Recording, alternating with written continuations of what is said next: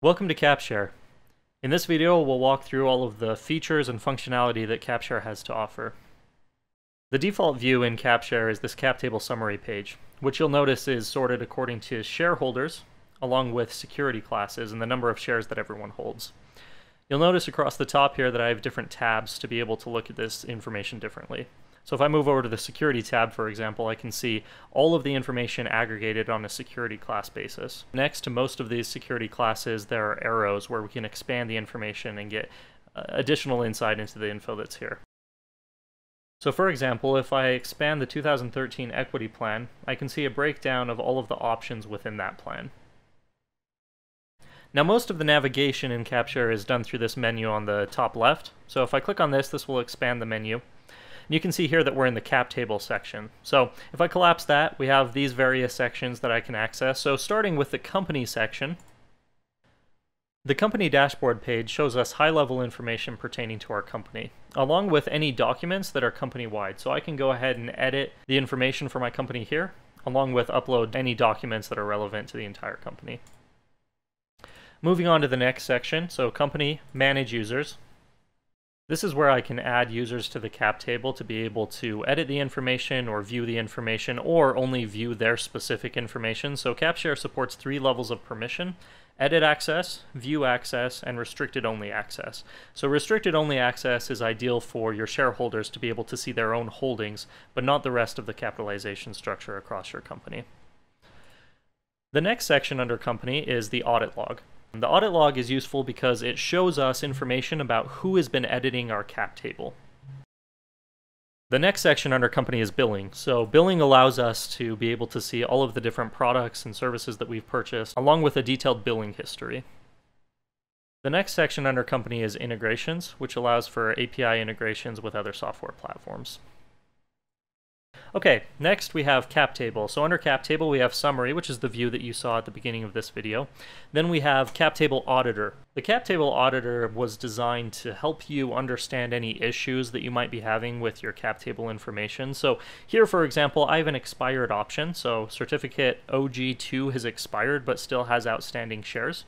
This allows me as the equity admin for my company to make sure that everything is in compliance. You'll notice here that we have additional compliance checks. So ISO 100K limits, vested, unvested issues with termination, and Rule 701 violations. The next section is primary issuances. Primary issuances is where you'll add additional information to your cap table. Now this was designed just like a spreadsheet. So you can type in here directly, or you can copy and paste in from Excel. You'll notice that Capshare has highlighted in red all of the additional fields that are required to be filled out. If I don't fill these fields out, then this record won't save to the Capshare system. So make sure that if you want to keep your information here, that you fill out everything that's highlighted in red. You'll notice that various types of issuances are represented along the bottom. So you'll see here that I have common issuances, preferred issuances, option grants, warrants, and convertible securities, which includes convertible notes, safe notes, and KISS notes. You'll also notice here a toggle for advanced columns. So let's go ahead and turn that on and take a look at that. So under my common stock, for example, you can see that I can add a vesting plan and make the common stock restricted. I can also add it to an equity plan, and there are other additional fields as well. Alright, moving on to the next section of cap table, which is called secondary transactions. Secondary transactions works just like the primary issuances spreadsheets, but this is for all of those additional transactions that happen after original grant, right? So these are things like exercises, cancellations, repurchases. You can see across the bottom that I have all of the various types of transactions listed. Now, this is most useful when you're looking to do transactions in bulk, like if you want to do 20 cancellations at once. I'll show you in a minute how to record cancellations and exercises on individual certificates. Alright, looking at the next section of cap table, we've got export. This is an export of all of the information that you've uploaded into Capshare. This export is a formulaic Excel spreadsheet where you can see all of the information that you've entered into Capshare. The next section under cap table is settings. These settings control some of the behavior across your entire cap table. So you'll see here, for example, I can set the number of days in a year. If you're working off of a 360-day calendar, for example, versus 365. Next, we have share rounding in case your company doesn't support fractional shares. You can round up or down or round to the nearest. Along with share rounding is the treatment of fractional vested shares and how you want that handled in the system. And the last section in here is cap table date. So here you could set the date of the cap table to a future or a past date, and all vesting or interest calculations will be updated to be as of that date. This is useful for looking at various models and scenarios. Okay, the last section under cap table is called versions.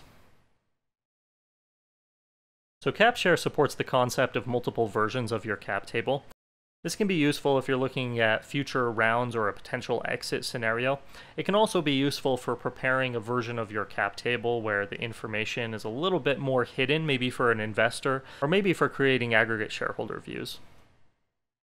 So here you'll see a purple star next to the version of the cap table that is the primary or the default cap table. I can hover over this and click copy to create a copy of my cap table that I can use for other purposes.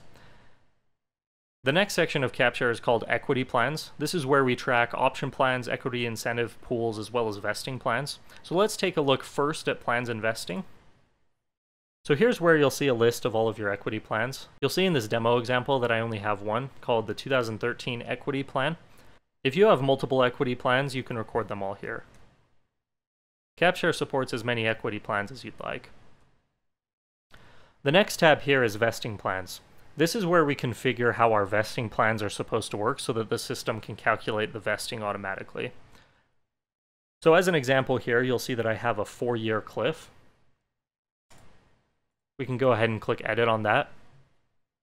You'll notice that this 4-year cliff has 2 time-based vesting tranches. So the first is 25% vesting after 1 year.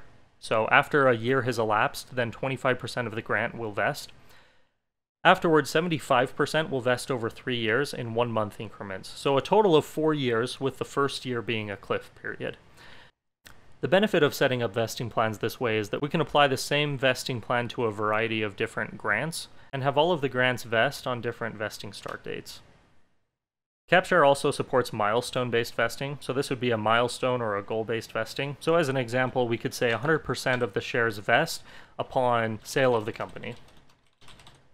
You'll need to come back in here and check once that milestone has been completed, and also enter in a completion date. The last section under equity plans is expiration policies.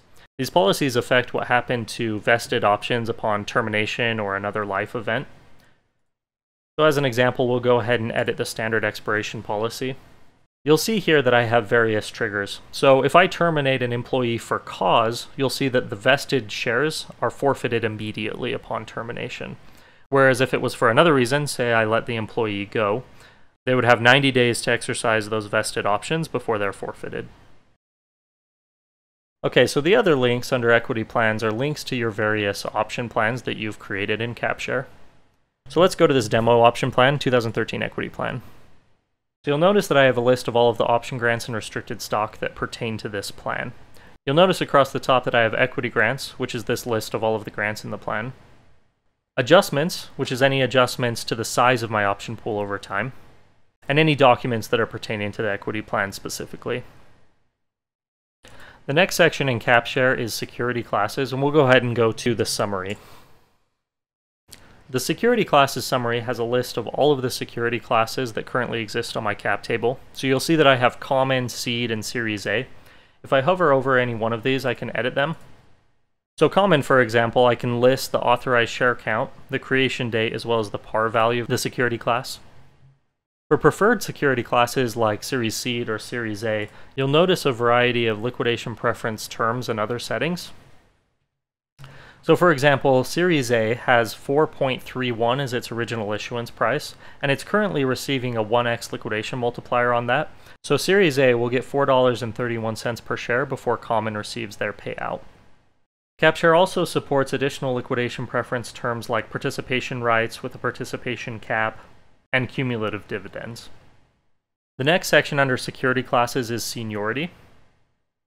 This is where I control which security classes receive their payout first. So in this example, Series A is receiving its liquidation preference first, then Series Seed, and then Common receives any value after that. Alright, so similar to equity plans, you'll see under security classes a list of all of the different security classes that I've created. So if we go to seed, for example, very similar to the equity plans page, you'll see that I have a list of all of my stock grants, any adjustments that have been made to this security class, as well as any documents that pertain to the security class. Okay, next we go to the shareholders section. This page contains a list of all of my shareholders that I have on my cap table, whether they hold shares currently or not. Here I can merge shareholders together, add additional information to my shareholders, delete shareholders, and terminate several shareholders at once. Similar to primary issuances and secondary transactions, there's also a spreadsheet mode where you can interact with the information like a spreadsheet. And once I'm done editing information, I can switch back to table mode. So while we're on this page, let's go ahead and look at an individual shareholder and their holdings in this cap table. For our example, let's use Apex Capital. Now I could navigate to Apex Capital's page by clicking on this link here, or throughout Capshare you'll find a search bar at the top, so I could also type in Apex Capital here. This is the individual shareholder page. You'll see a list of all of their holdings along with any documents that pertain to this shareholder. Let's go ahead and look at an individual certificate. So we'll look at PS4, for example. On the left here we have high-level information pertaining to the certificate. On the right we can see a history of all of the past transactions that have contributed to this certificate. So we'll see here that on April 15th of 2015 this certificate was granted. On June 12th, 2018, this was transferred to preferred stock 14. So I can actually click on this. This is a link to preferred stock 14. And just like on PS4, you can see a history here. So you'll see that this was a transfer from PS4. So going back to this page, if I wanted to record another transfer or a cancellation or something, I could come up to the Actions menu here. And then we'll do a repurchase, for example. Put in the date, the number of shares that were repurchased, and the price that the company paid per share to repurchase these. Once I've saved that, you'll notice that it's listed in the history, and our total at the bottom reflects the change. Okay, the next section in Capshare is convertible securities. Here we have a list of all of the convertible securities on the cap table. You'll notice the principal amount, interest rate that's being accrued over time, any accrued interest, and the total balance to date. If one of these notes were converting into a preferred financing round, we'll take note 7 for example. I'd come to the page for note 7, go to Actions, and then Convert to Equity. Choose a date, the target security class that this will be converting into. I can give it a security ID if I want, or let Capshare generate one for me. Convert the balance, choose a price per share that this will convert in at, and then save the transaction. Again, you'll notice that the history is recorded here, along with a link to the newly created certificate ID. Okay, next we'll take a look at scenarios in Capshare. The first type of scenario is called waterfall analysis. This scenario allows us to see who would get paid what in an exit distribution. We'll go to Actions, Edit, and we'll run a waterfall for 50 million. You'll notice that the default view here is shareholder, so I can see a pie chart with all of my different shareholders and the percentage that they're taking in this equity distribution. I could also look at the waterfall by security or certificate. So switching over to security, you can see that Seed is taking about 44% of the equity distribution. So here you can see the pie chart breakdown of all of my different security classes, along with a table that shows the specific data. I can also export this to Excel. The next scenario is returns analysis. Returns analysis is essentially a backwards waterfall. So here I can see how much the company would need to sell for in order for a particular individual to make a certain return on their money. So for example, we'll take a look at Trident Partners, and we'll say how much would the company need to sell for in order for Trident to receive $5 per share. So in this case, the company would need to sell for about $3.8 million in order for Trident to make $5 per share. Alright, next we have financing rounds. So the financing rounds tool allows you to take a look at your future financing rounds and see what kind of dilutive effects it has on your cap table. So let's do a new financing round, and we'll say that we're raising a Series B. Okay, so here I can specify the name of my scenario. This is just for my own purposes so that I can remember what I'm doing here. If I scroll down here, I can go to new round inputs and put in a pre-money valuation. So we could say our company is worth $4 million before we take on new money. We're going to take on a new investment of $600,000. And we're going to go ahead and load in our convertible securities because they'll be converting into this round as well. As I keep scrolling down, I can see the post-round overview. So after the round is closed, I'll have about 8.3 million fully diluted shares. You'll see that the pre-money fully diluted share count was 5.8 million. So I can see the new money shares, as well as the size of my option pool after investment. Now, a lot of companies will do an option pool top-off. So in this case, I have about a 15% option pool. I could say if I wanted to top off my option pool after the round to 20%, how many shares would I need to increase the plan by? You'll see here that it's about 500,000 shares that I need to increase the option pool by to top it back off to 20%. As I keep scrolling down, I can see information specific to my convertible security note holders. You'll see that the price per share on the round was 68 cents per share. Trident Partners is receiving a discount on that, and so they're only paying 55 cents per share.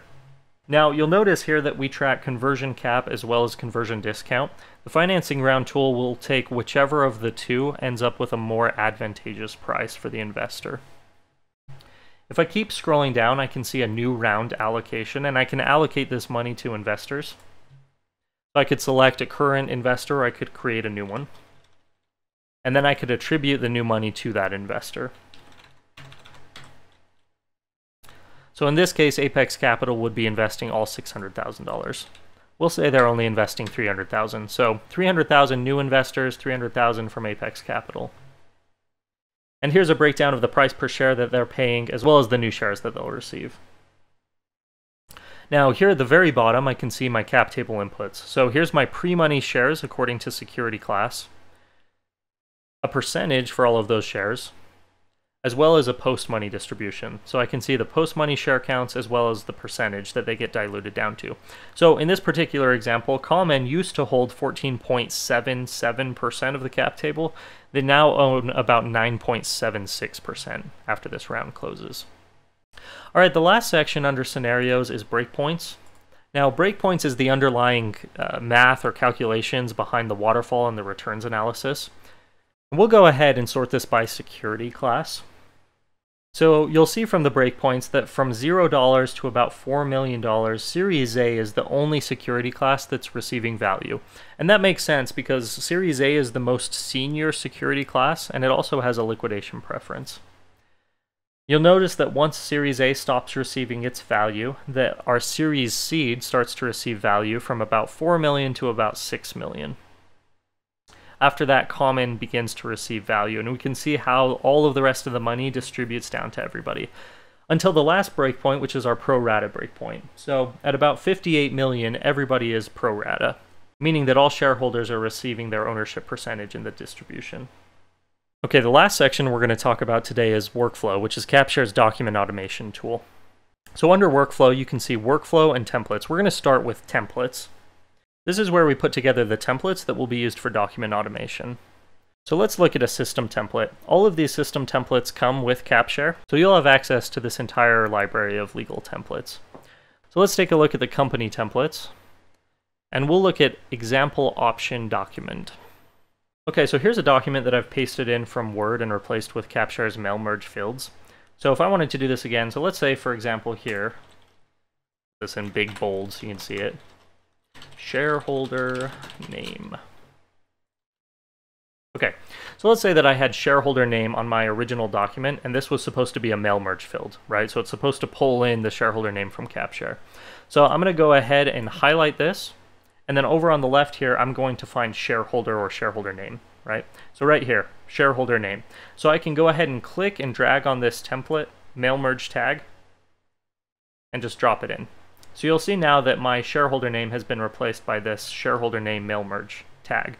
And you'll know that it's a mail merge tag because it's in blue and it has the brackets on it, and when you hover over it, it'll highlight in gray. Once I've replaced all of my mail merge tags and added signature tags at the bottom, I'll go ahead and save my template. This template can be used for document automation moving forward. All right, so we're going to go to Workflow, and workflow. All right, so let's do a new workflow with our template that we just barely put together. So this is going to be test option grants. My type here is going to just need to match whatever my template was that I created. So I created a template that was an option grant template. So we're going to go ahead and use option grant as the type of template. So I hit next. On this next page, I just select all of the option grants that I want to issue paperwork for at the same time. So in our case here, we'll just do option grant 2 and hit next. On this next page, we need to apply the templates that we're going to be using. So I'll check the box here next to any of the option grants that I want to use the template. So you could issue multiple options at once that are all using different templates, or you could just hit the checkbox here and apply the template to all of the option grants at once.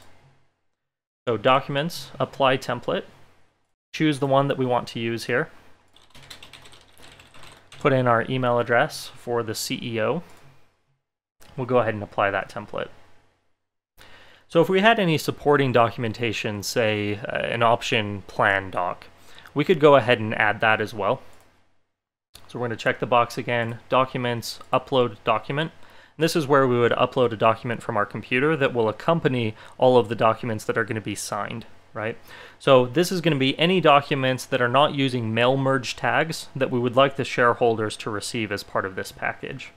The next step in workflow is approval. This is where we would add any persons who should approve this before it goes out for signature. So maybe this is a CEO or a paralegal or something like that. So you would add them. They would be able to look over all of the grants that you're about to send out documentation for. So this isn't a signature. This is just kind of a thumbs up, thumbs down. You know, this is good, this is not good, right? These are completely optional. For our example here, we'll go ahead and add an approval. Lawyer man. Add an email address. And put the order. So first before the signatures or last after the signatures have been made. We're going to do this first. So our lawyer is going to receive the documents first, be able to give his approval, thumbs up, thumbs down, and then it will send out to the CEO for signature and then to the shareholder for signature. So let's review and make sure that this all came together okay. So on the review step, I can see here I've got option grant 2 for Hans. This is the document that I'm going to use, and I can click on this and make sure that this is the right document and that the mail merge fields filled in correctly. I can also export this to PDF, which is a good idea so that I can take a look at the final document and just make sure that it all looks good. Then I can see my actions. So I've got my lawyer who's going to approve it, CEO who's going to sign it, and then the shareholder who's going to sign it. And once I've reviewed this and I'm sure that this is what I want to do, then in the top right corner here I can execute this workflow. So that's going to be it for our Capshare overview today. If you have any additional questions, don't hesitate to reach out to us. You can always contact us through the support box here in the bottom right corner of your screen. Also, you can visit our help and support documentation at help.capshare.com, or feel free to send us an email at support@capshare.com.